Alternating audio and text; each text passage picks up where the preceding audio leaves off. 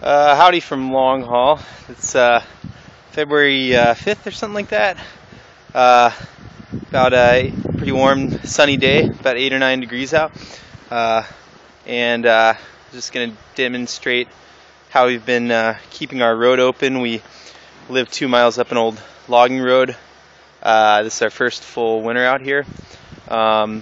So far we've been able to keep the road drivable very well, pretty cheaply.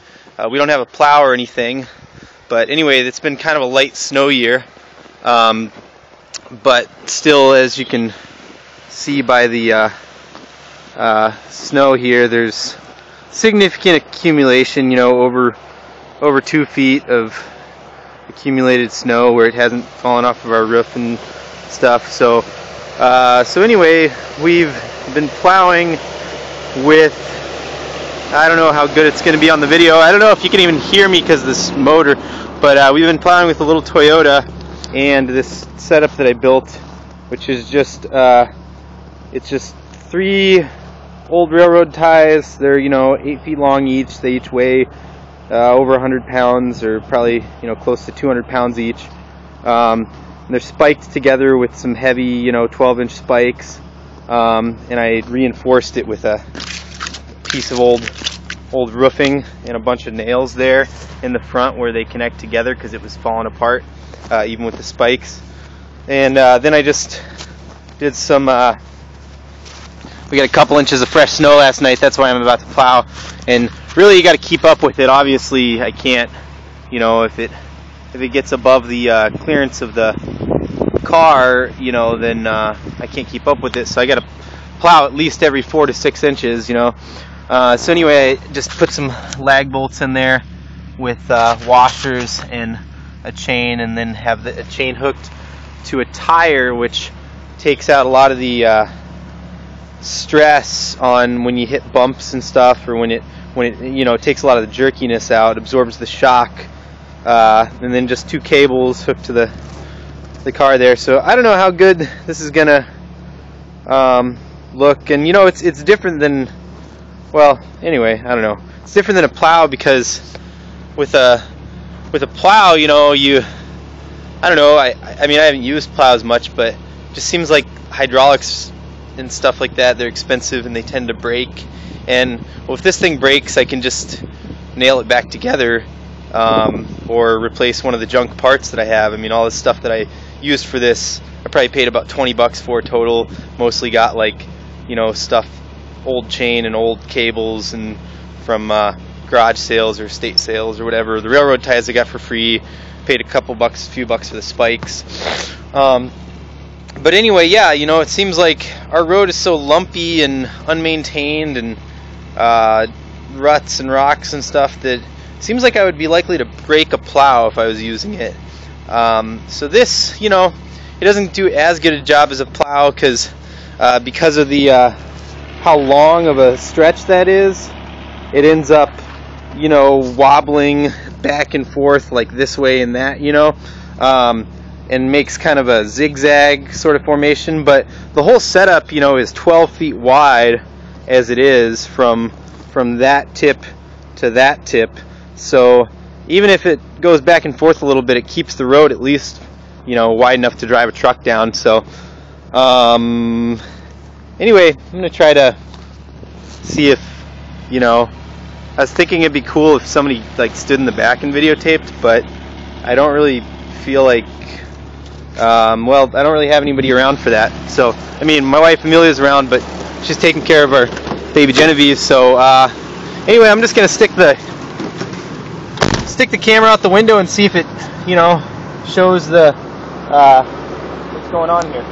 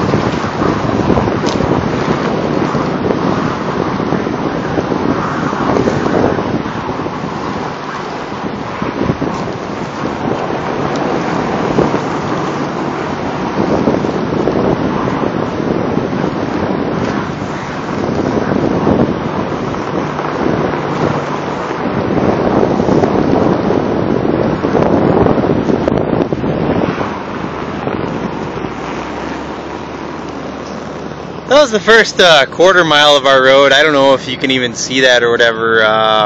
My wrist is getting extremely cold because I have, you know, I gotta put a chopper mitt on or something. Just got this work glove. Okay, maybe I'll film more in a minute. Okay, I'm back. Yeah, I put a chopper mitt on, and I just watched the video, and it actually looked looked okay. I don't know. I mean, you can't really see. It'd be better if somebody was filming in the back of the truck. But maybe this is interesting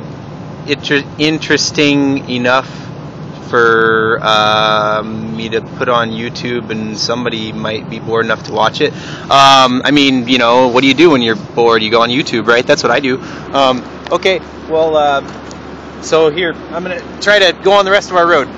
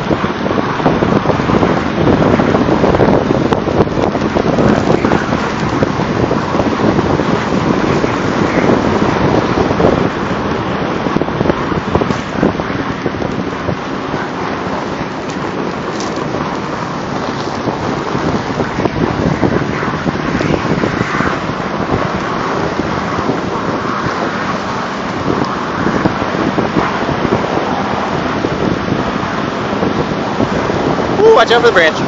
Woo. I gotta dip every once in a while, you know, to watch out for all these branches that my arm is about to hit because I haven't trimmed back the branches enough.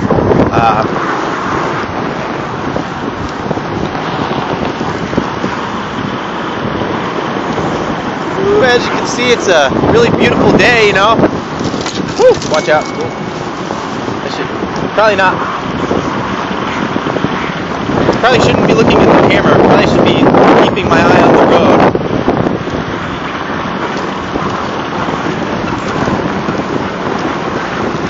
Woo, woo. Yeah, you know, our road's pretty bumpy and gnarly, but you know, actually it's a lot better than I don't even know if you can hear me. I don't know, but this is probably better. Our road is actually a lot better in the winter when I'm doing this because the snow is kind of like white gravel, you know, or I don't know, like some old timer told me that's what loggers used to call it, you know. You kind of like pave over the white gravel, you know, with one of these dealies, and it fills in the ruts, you know, and it actually makes it so I can drive faster. It's kind of cool.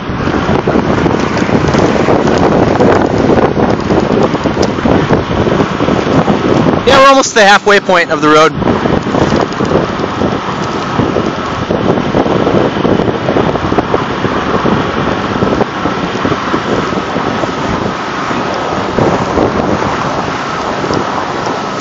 This is the only spot right here. That was the only spot right there where I actually have to go uphill on the way down the road, which, you know, when I'm pulling just 2 inches like this, it's not a big deal. But when I'm, you know, when there's like 6 inches, or I think the most I've done is maybe 8 inches of snow, and it was rough getting up that hill with that much snow, pulling behind this thingy, you know, plowy A-drag dealy thing.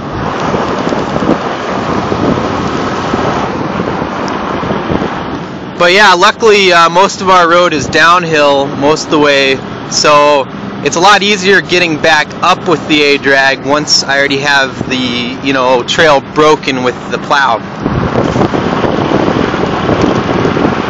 There's no way we'd be able to drive up here if it wasn't, right now, if it wasn't for this. I mean, there's, you know, like I said, like 2 feet plus of accumulated snowfall so far, which is a light year, but, you know, still some snow.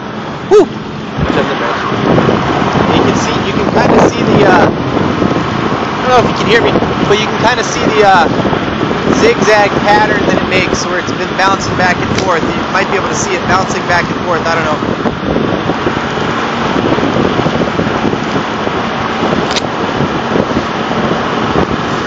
Woo! Oh, holy cow.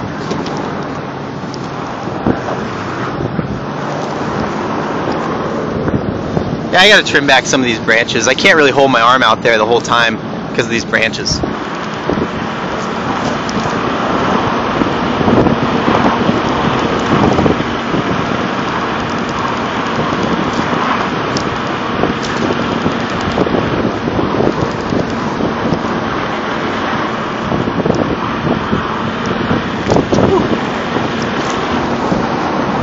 This is kind of an interesting part of the road.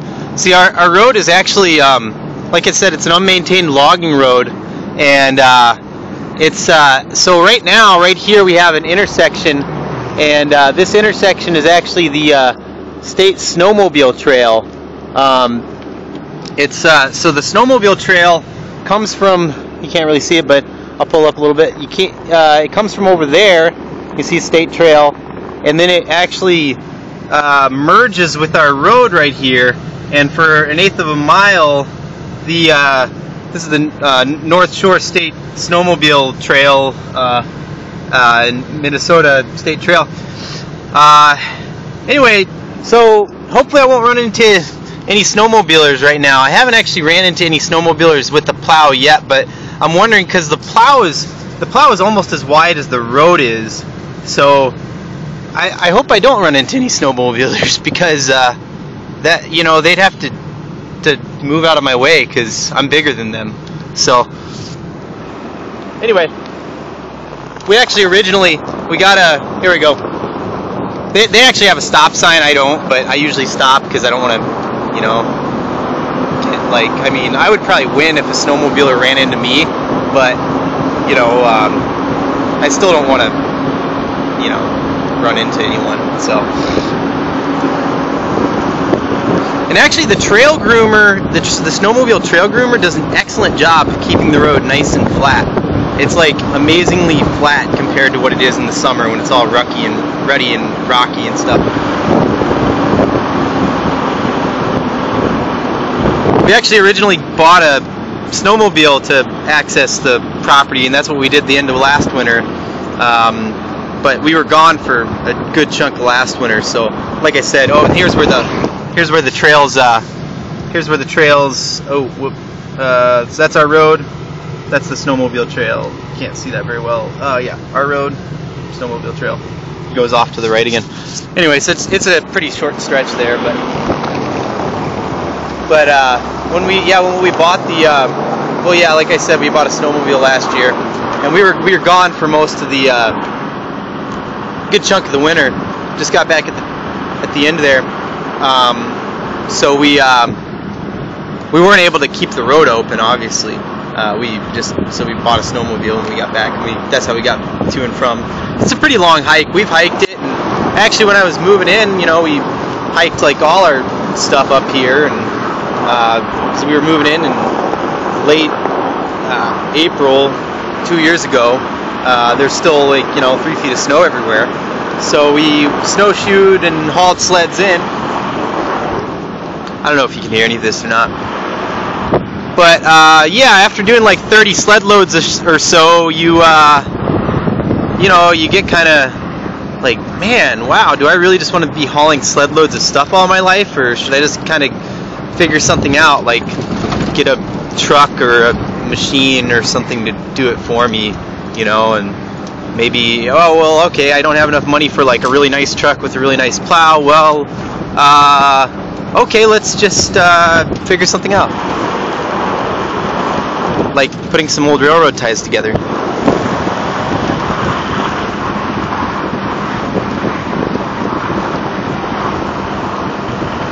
I guess I probably could have afforded a plow, but I didn't really want to, because I try to do things cheaply so I can save money, so that I actually still have money to buy some things, you know, and stuff when I need them.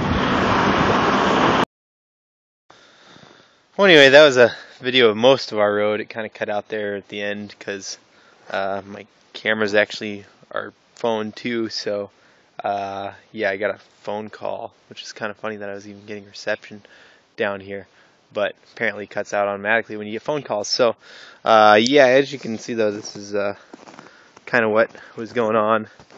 is, you can see it just, you know, it's only a couple inches of snow, but it knocks it away. And yeah, anyway, we're at the bottom of the road.